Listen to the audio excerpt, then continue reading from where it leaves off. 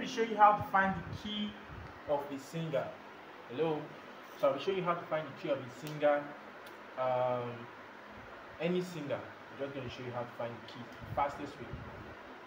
So we're going to go through some basics. We're going to go through some basics on music.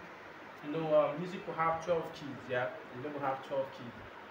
So starting from C, you have your C, C sharp, D, D sharp, E, F, F sharp, G, G sharp, A, E sharp, B. So you have 12 keys, 1, 2, 3, 4, 5, 6, 7, 8, 9, 10, 11, 12. 12 keys in total. Now no matter the key you're playing, if you're playing on F sharp, if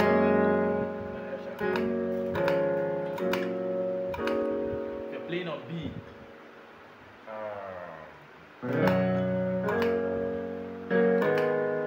any key you're playing, I'm going to show you how to do that.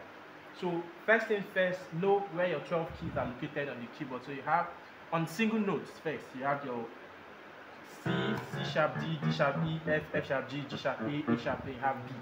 Now the easiest way to know where you can locate key C is where you have two black keys, you have C. C is the white key before it. Where you have three black keys, you have F. So you see C, C, two black keys, C, two black keys, C.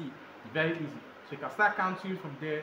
C, C sharp, D, D sharp, F, C, C sharp, D, D sharp, E, F, G, F sharp, G, G sharp, A sharp, B. This is you've already passed this level of finding the key of identifying the keys on the keyboard. I'm just doing this to refresh your memory. You understand? Now let's go straight to the business.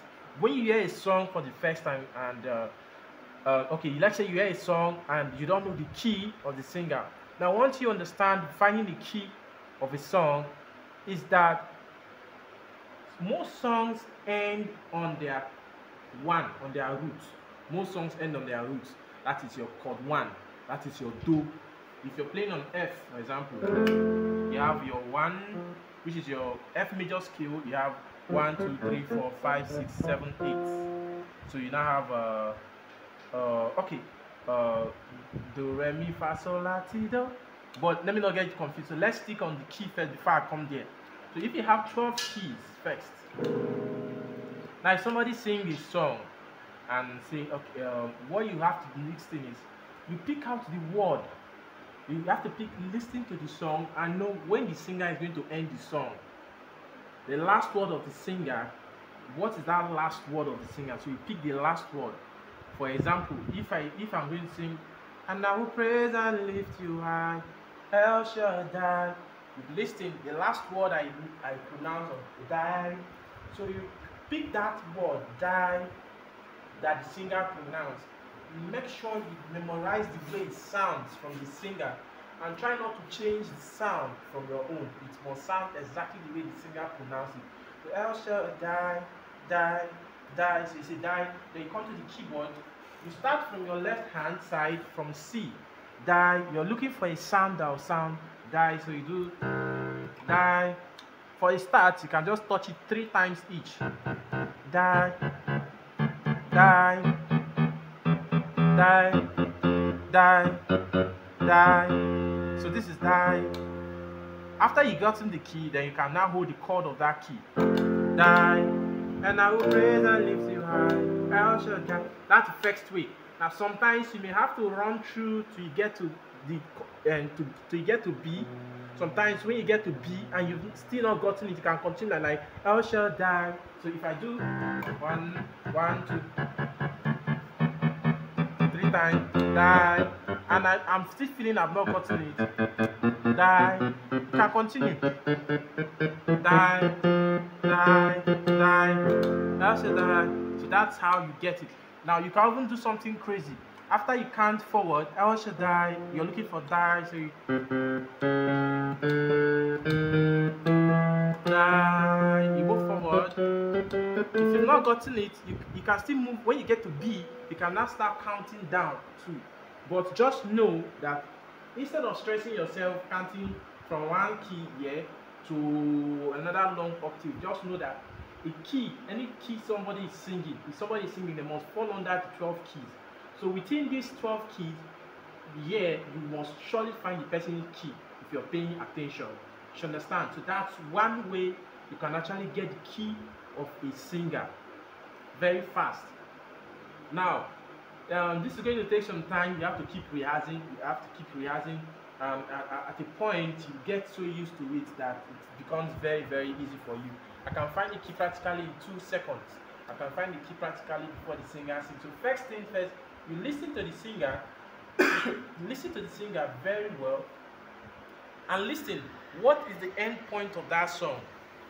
And I will praise and lift you up. Okay, you are the pillar that holds my life. The ending song, Master Jesus, you are the pillar that holds my life. So you're looking for life, life, life. You now start from C.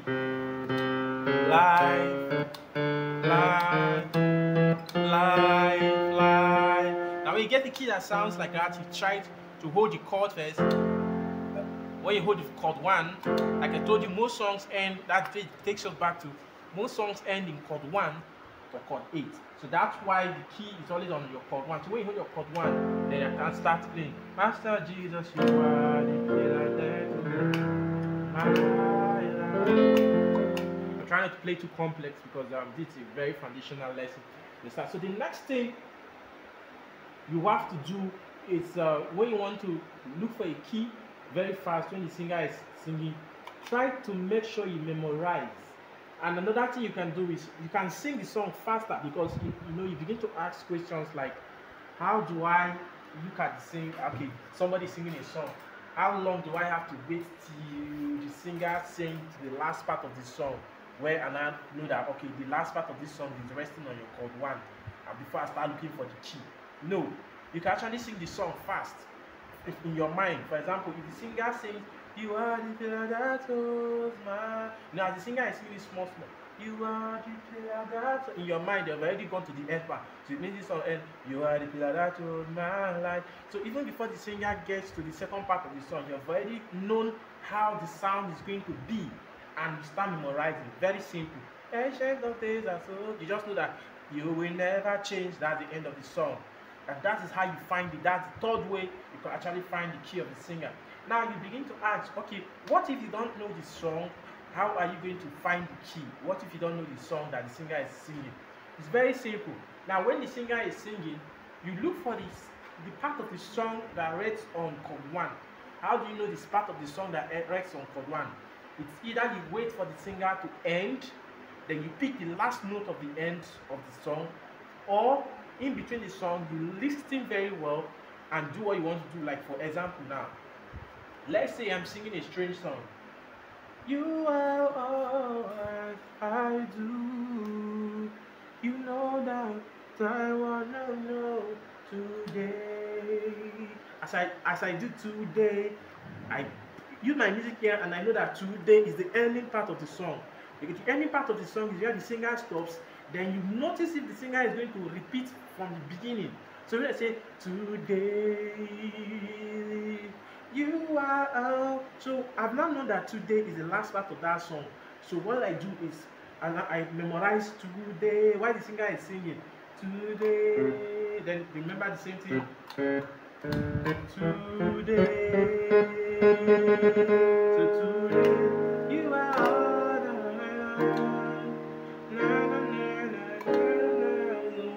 Now, if you can't play all keys, you can actually use your transpose. You can use your transpose to do what you want to do to switch key. For example, if I'm on F and and the key is today, I can just go to +3.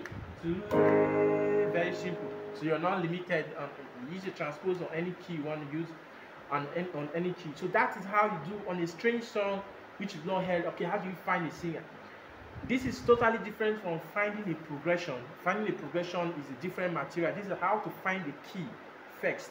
Because you have to find the key of the singer before you think of looking for progression. So without finding the key, so when you know today, then you now start thinking of how do you now know the progression.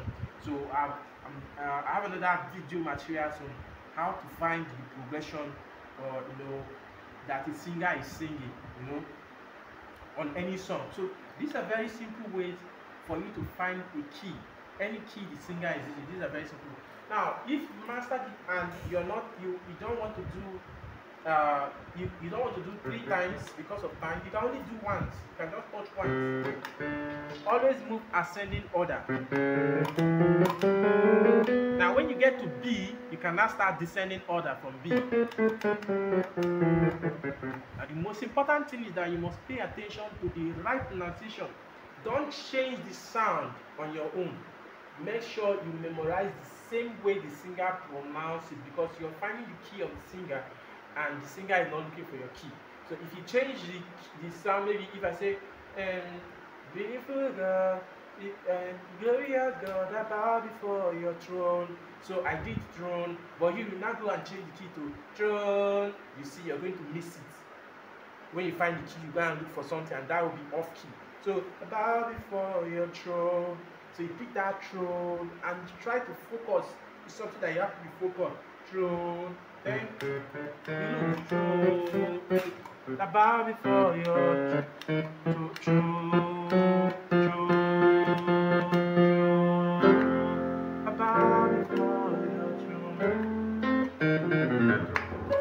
Very simple.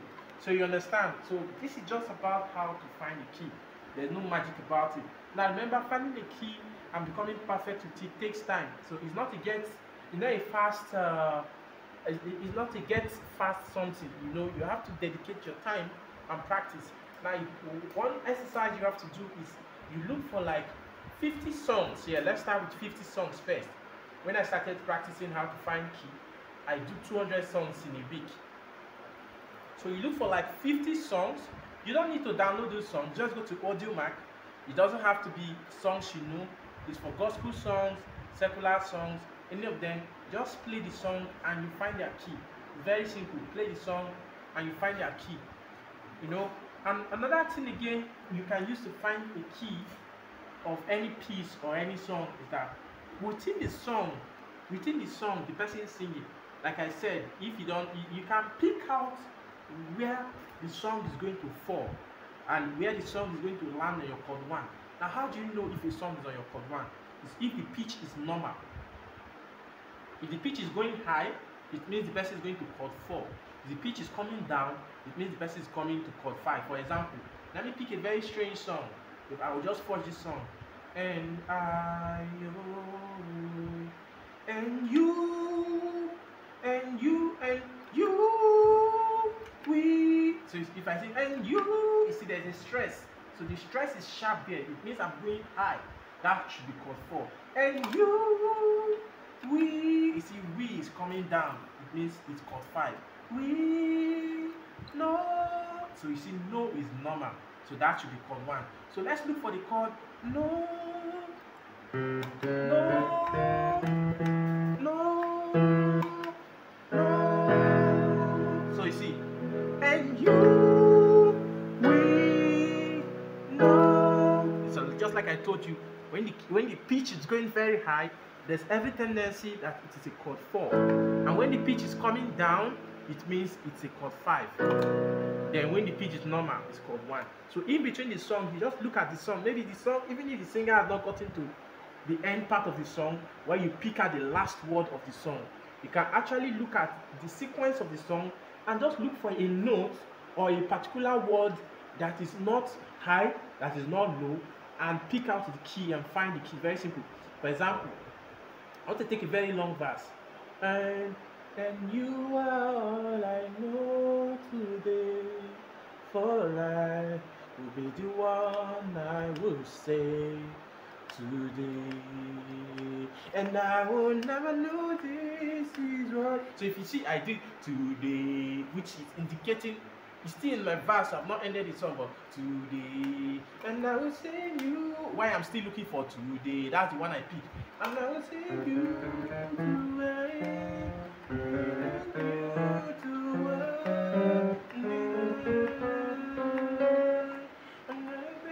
so why me I'm looking for today. So and I will sing you. So I've gotten it to C sharp. And I will sing you tonight. And I know you know me.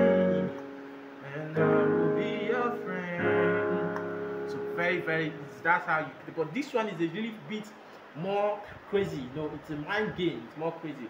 The easiest way is to wait for the ending part of the song. The ending part of the song. Now, this is how it happens. To build a musical ear to do this, is you must get songs. You must get so many songs. You must get songs. Do you have any song on your phone? Okay, so just play a song. Okay, so now I'm going to play this song and I'm going to find the key just immediately. Now, if you see, this song is a very long song, but then I don't have to wait. You see, I'm going to show you now to pick. So I got ready, the. So see, forget me, that's chord 5. That's chord 1. Chord 5. Chord 5. So this is a very simple thing. Is no he. So we are looking for he. So there are too many chord 1 I can pick out from this, even where I've not gotten to the end of the song. Very simple. So this key E. So see, this is chord 1. I'm just hearing this song for the first time. You see, the vocals now is relaxed. So this is chord 1.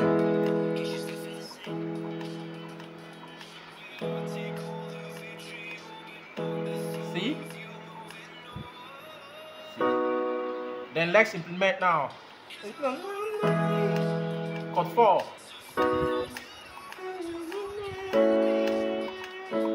It's chord 4. Chord 1.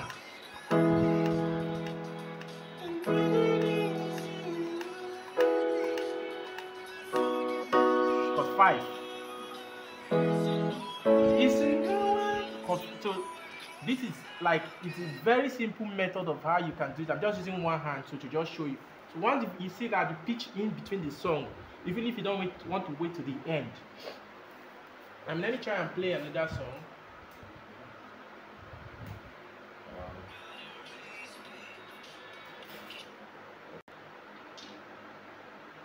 Sorry, I'm trying to look for. Okay, let me use files. So you see now this one just say if I let it go.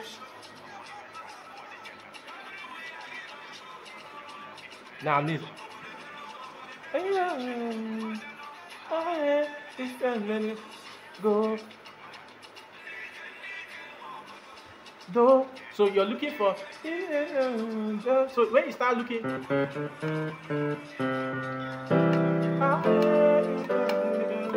So this is cost. This is 6. This is key C.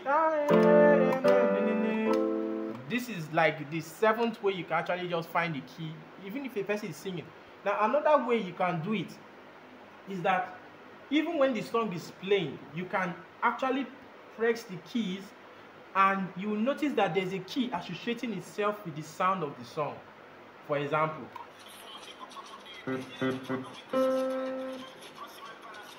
let me pick another song.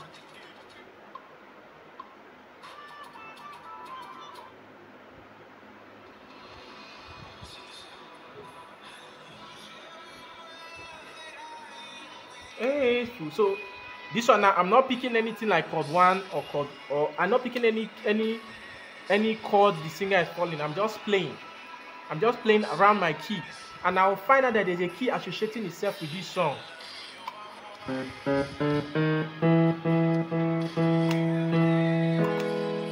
Which is key E.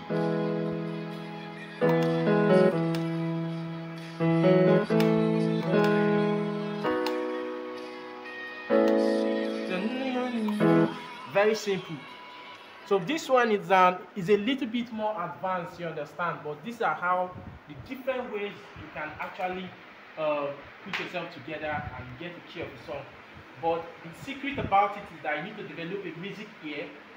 I've developed a very good music ear, that's why it doesn't take me time. Less than a second I can get the key. If you're able to find a key for 50 songs or 45 songs, you automatically develop a music ear, and that music ear increases your ear by 40%.